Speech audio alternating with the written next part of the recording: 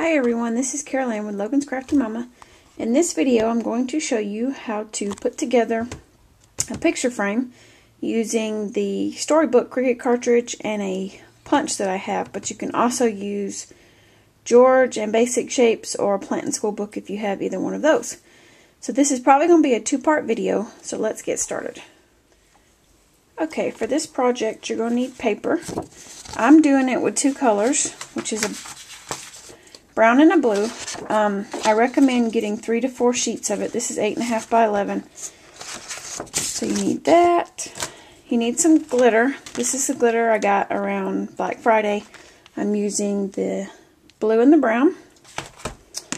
You're going to need something to keep your glitter mess, so that tray. I'm using the Storybook Cricut cartridge. I'm also using the 1 3/4 punch, but if you don't have this, you can do 1 3/4 circles. I want to say Storybook has a circle, but I'm not sure. You're also going to need something to glitter your circles with. And instead of using your Zig 2-way glue pen, which you can use this if you need it, looks like that, I'm going to show you how to use the Xyron 5-inch to do that. And you're also going to need a picture frame. I'm using this one. Looks like this. You can get it at Walmart for $3. It does have a mat, but I took it out. And I'm going to show you how to measure this. Just because it says it may be an 8.5 by 11 and you use that size paper, it's not going to fit. I tried it. So I'm going to show you a secret. Okay, this is the part that comes out of your frame. I'm taking my 8.5 by 11 and then I take it from corner and put it over here and then down there. And once you know it's where you want it, and it will move. So just take your pencil and draw a line where you need to cut it. And then all you have to do is take a paper cutter, and where you drew your line, cut it that way.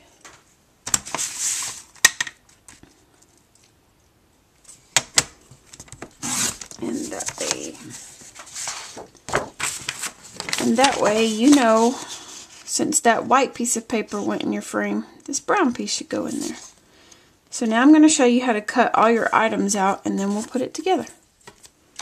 Okay, since I'm doing the 8.5, well, it's not 8.5 by 11 because I cut it down, it's 8 by 10. You're going to need 7 of each color to make 14 circles.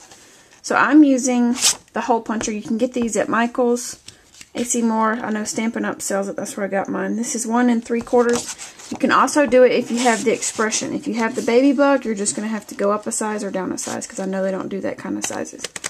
So I'm only going to do just a few just to show you how to do it. So you're going to do 7 of one color and then 7 of another color.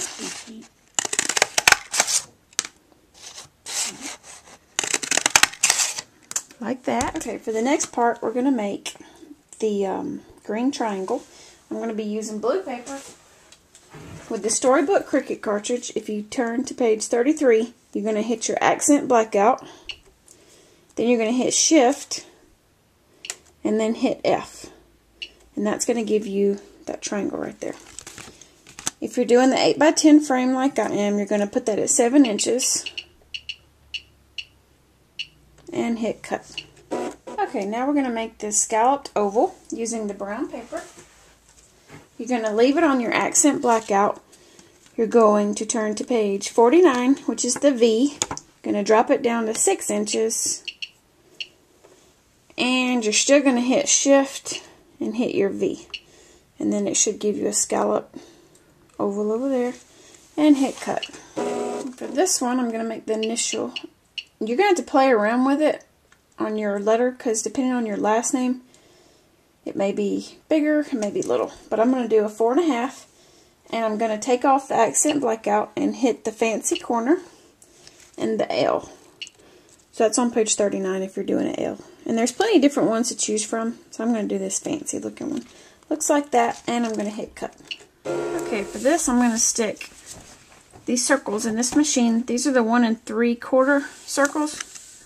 So I've learned just to put 2 in at a time and then turn it and then do some more. If you put them right behind each other, they don't get all stickied up, and you need them really sticky to get your glue on them. So slide them in there, turn it. Once you know they're out, go ahead and put 2 more in, turn it, and do this until you get all of them done. And this is what it looks like once you've done all your circles and pulled them off. And then what I'm going to do is pull it off, and it's sticky. You can see that. And then I take my tweezers, and on the very tip, don't go crazy in the middle because then you're going to have to put more glitter on it. So just put it on the tip, and then take your glitter that matches, or however you're doing it, and then just shake it over like that. If you're catching it like I am, it doesn't matter how much you use. Shake it like that, and then tap the back, and then you get that. And then when you pull that off, sometimes, like you can see that right there where I just pulled that off, if you just dip it back in your ribbon, in your glitter, and shake it, it looks like that. So I'll show you one more in case you didn't get that. Stick your tweezers on. I don't dip it back in there because sometimes there's a different color that didn't get out really well, and then it sticks to your circle, and you may have a blue and brown circle instead of just a brown. Tap it, peel it off, and dip it back in. And do that to all 14 of them. That's what they look like when you got them glittered. You're going to put them on that same way, but I'm going to show you how. I just run some tape over the back of one, and then you just put them on the same spot. So what I do is the paper that I ran through the Xyron, I take the glitter side, put it down so it don't stick to everything. Just use my Tombow adhesive because my ATG gun's too big, and I just tape like crazy over the back of it.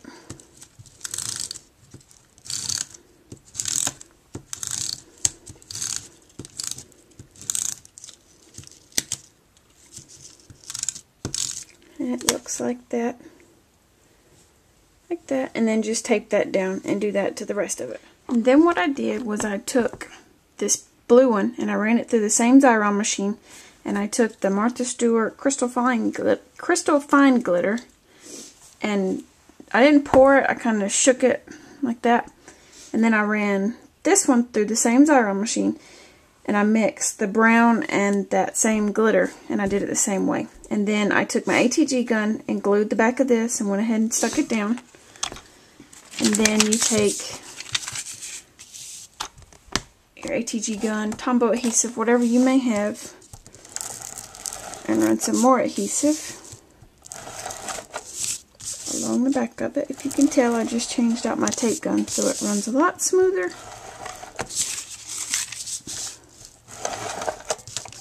And if you do use this, when you go to stick it down to that paper, it's going to be fun. So, and then what you're going to do is attach that rectangle that you cut. Oh, and I took my corner rounder and I cut the edges right there on the end.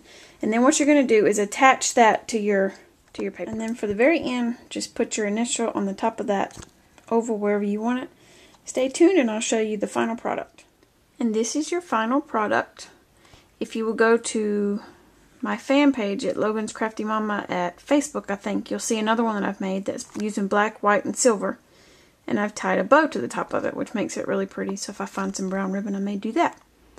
But thanks for watching. Talk to you later. Bye.